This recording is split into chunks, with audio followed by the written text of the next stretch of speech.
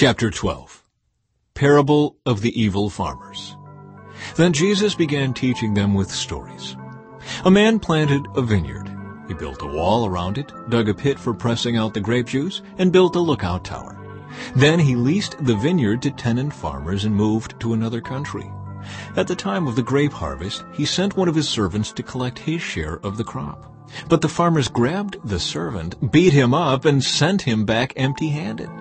The owner then sent another servant, but they insulted him and beat him over the head. The next servant he sent was killed. Others he sent were either beaten or killed until there was only one left, his son, whom he loved dearly. The owner finally sent him, thinking, "Surely they will respect my son." But the tenant farmers said to one another, "Here comes the heir to this estate. Let's kill him and get the estate for ourselves."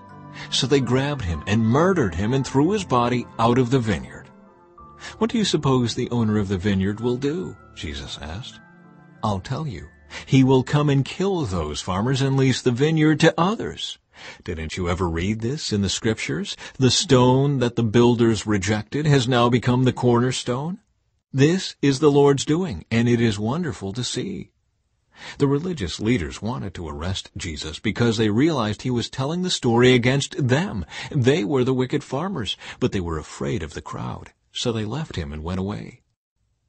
Taxes for Caesar. Later, the leaders sent some Pharisees and supporters of Herod to trap Jesus into saying something for which he could be arrested. "Teacher," they said, "we know how honest you are. You are impartial and don't play favorites. You teach the way of God truthfully. Now tell us, is it right to pay taxes to Caesar or not? Should we pay them or shouldn't we?" Jesus saw through their hypocrisy and said, "Why are you trying to trap me? Show me a Roman coin and I'll tell you." When they handed it to him, he asked, "Whose picture and title are stamped on it?" "Caesar's," they replied. "Well then," Jesus said, "give to Caesar what belongs to Caesar, and give to God what belongs to God." His reply completely amazed them. Discussion about resurrection. Then Jesus was approached by some Sadducees, religious leaders who say there is no resurrection from the dead. They posed this question. "Teacher, Moses gave us a law that if a man dies, leaving a wife without children, his brother should marry the widow and have a child who will carry on the brother's name. Well, suppose there were 7 brothers. The oldest one married and then died without children. So the second brother married the widow, but he also died without children. Then the third brother married her. This continued with all 7 of them, and still there were no children. Last of all, the woman also died. So tell us, whose wife will she be in the resurrection? For all 7 were married to her."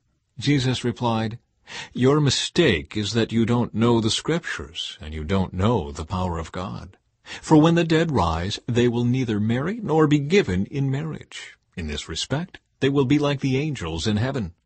But now, as to whether the dead will be raised, haven't you ever read about this in the writings of Moses? In the story of the burning bush, long after Abraham, Isaac, and Jacob had died, God said to Moses, 'I am the God of Abraham, the God of Isaac, and the God of Jacob.'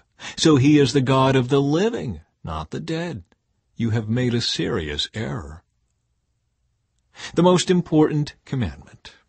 One of the teachers of religious law was standing there listening to the debate. He realized that Jesus had answered well.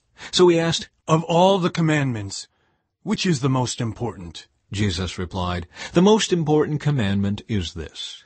Listen, O Israel, the Lord our God is the one and only Lord, and you must love the Lord your God with all your heart, all your soul, all your mind, and all your strength. The second is equally important. Love your neighbor as yourself. No other commandment is greater than these." The teacher of religious law replied, "Well said, teacher. You have spoken the truth by saying that there is only one God and no other. And I know it is important to love him with all my heart and all my understanding and all my strength, and to love my neighbor as myself. This is more important than to offer all of the burnt offerings and sacrifices required in the law." Realizing how much the man understood, Jesus said to him, "You are not far from the kingdom of God." And after that, no one dared to ask him any more questions. Whose son is the Messiah? Later, as Jesus was teaching the people in the temple, he asked, "Why do the teachers of religious law claim that the Messiah is the son of David? For David himself, speaking under the inspiration of the Holy Spirit, said, 'The Lord said to my Lord, sit in the place of honor at my right hand, until I humble your enemies beneath your feet.' Since David himself called the Messiah my Lord, how can the Messiah be his son?" The large crowd listened to him with great delight.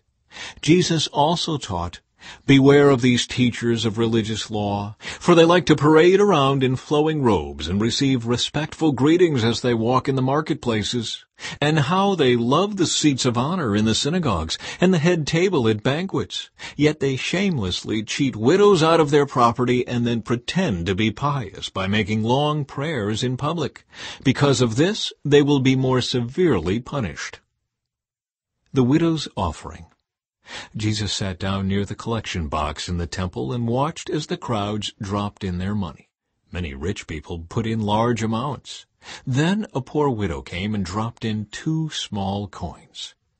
Jesus called his disciples to him and said, "I tell you the truth, this poor widow has given more than all the others who are making contributions, for they gave a tiny part of their surplus. But she, poor as she is, has given everything she had to live on.